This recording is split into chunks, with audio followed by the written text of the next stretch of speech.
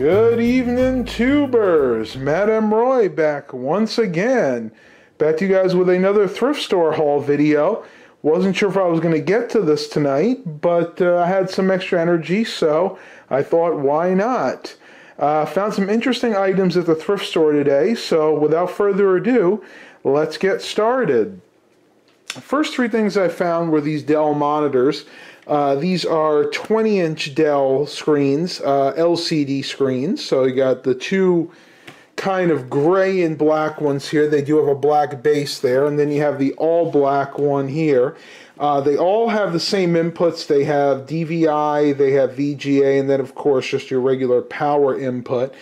They're all in really decent shape, and I'll tell you a funny story. I picked up this one at the first thrift store. I paid $9 for this, and then at the very end I went to the last CHKD and I saw this one and they wanted $20 for it, and I was like, boy, that's a lot of money, but I want to ping it because I wanted a matched pair. And that's one thing you guys got to remember when you're refurbishing computers.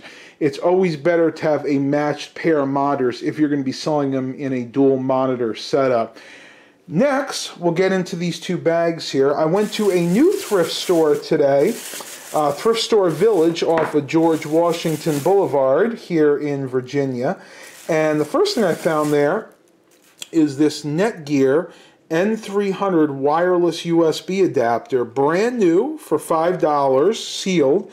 And this will be a nice adapter to pair with one of the refurbished computers. It's model WNA3100.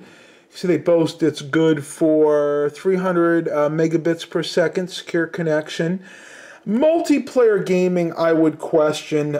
Really, when it comes to gaming, you want something a little bit quicker. An N600 or maybe even an N900 would be preferable. And of course, better yet would be a wireless AC card. But for most of my users, this one will be just fine. Next, from another thrift store. I can't remember where I got all this stuff, so you guys will have to bear with me. This one I could tell you came from CHKD because they're the only ones that use these kind of tags. Paid $1.98 for this. Now you're looking at this and probably thinking, Matt, looks like this must be a mouse or something. Well, you would be really wrong to think that. And I was wrong because that's what I originally thought.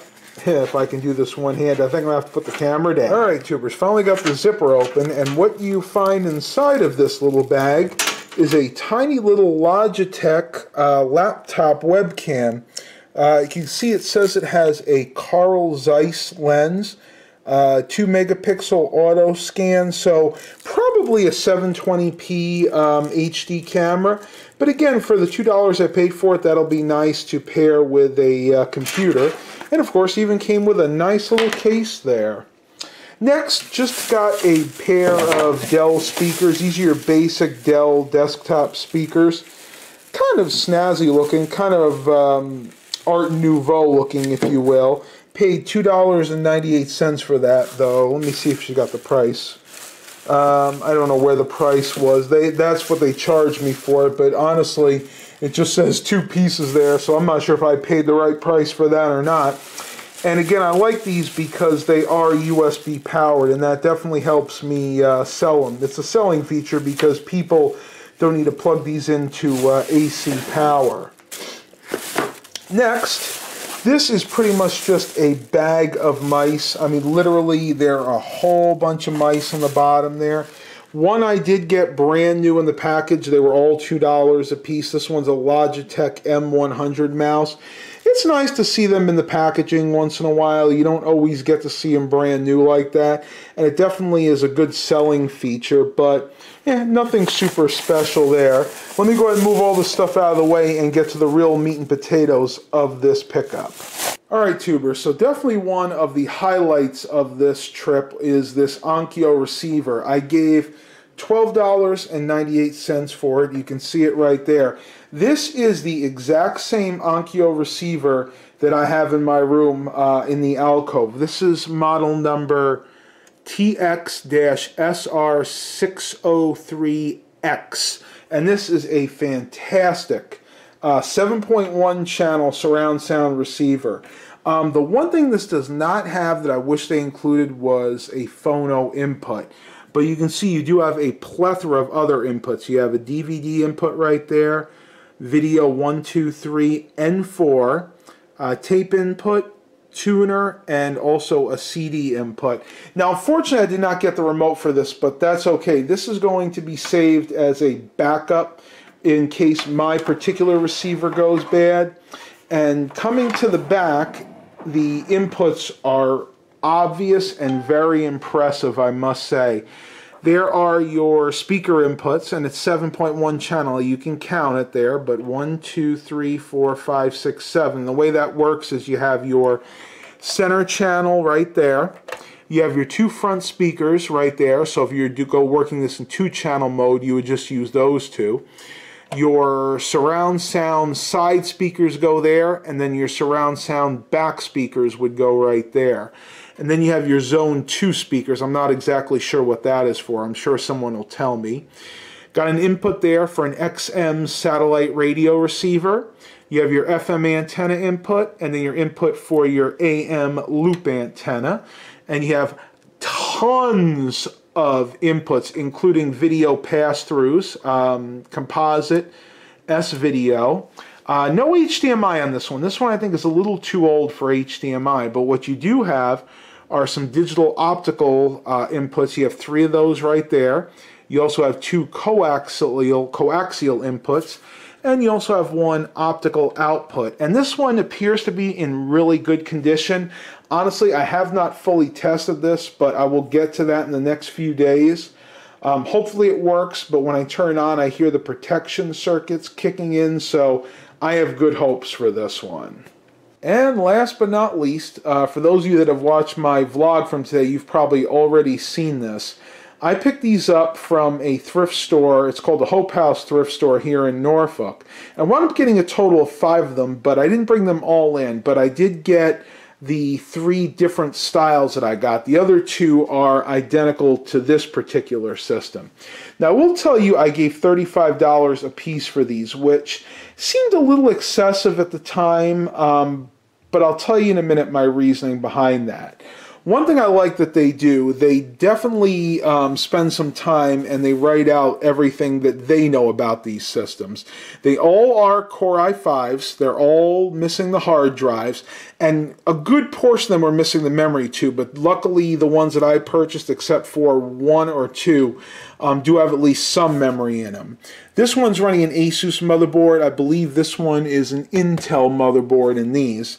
And it's really nice that they actually wrote out all the different ports. Like they went in and counted. It's got 4 PCI slots, 4 memory slots, 6 SATA ports. And that's one thing they do there that is really, really nice. This is the only oddball. Honestly, this is an Antec case right there.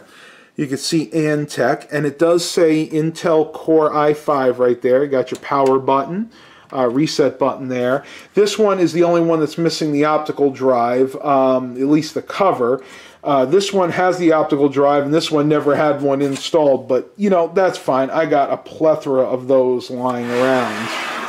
And the reason I was not upset about paying $35 a piece for these is the majority of them do have at least 2 of the USB 3.0 ports, and of course you got your other various USB 2.0 ports. This one has a DVI, VGA, HDMI, and DisplayPort. When was the last time you've seen a motherboard that has every single monitor port that has pretty much been made in recent history? That is very unusual.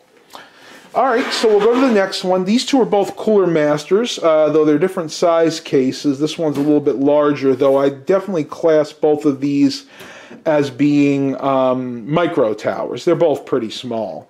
Again, both running Core i5s. This one appears to have a newer gen than this. I believe that is the later sticker. I could be wrong, though. You guys will probably correct me in the comments. I do kind of like the cases. The Cooler Master cases, I don't know, they always held a special place in my heart. Even though the more modern ones like this are not really that well made, I just kind of always like the brand myself. 2 USB ports on the front. I believe these are 2.0. So we'll come around to the side here. You can see that this was originally designed for a much beefier board. What's in there right now is just a micro ATX board, but I believe this would actually support a full ATX board. You got a spot here for a 120 mil fan, another one here, and then two more on the top if I pull that back. And coming to the back, this is the one that does not have USB 3.0. This one, I believe, probably manufactured sometime around 2011. But you have your decent array of ports here. Here you do have DVI, VGA, and what appears to be an HDMI port. Yes, that's not DisplayPort. And again, I'll probably show these more in future videos when I actually start working on them. And last but not least, and believe it or not, this is the last thing for this haul video, is this particular case design. This is, again, another Cooler Master Core i5 custom-built system. This one does have an Asus motherboard in it. And I'll go ahead and turn it around here. And I think, if I'm not mistaken, yeah, this is the only other one that did not have USB 3.0. So that is all I have for you guys tonight, tubers. It is pushing 10 o'clock. I'm getting very tired. Hope you guys enjoyed this thrift store haul. Please continue to like and subscribe. And as always, have a blessed day, everybody.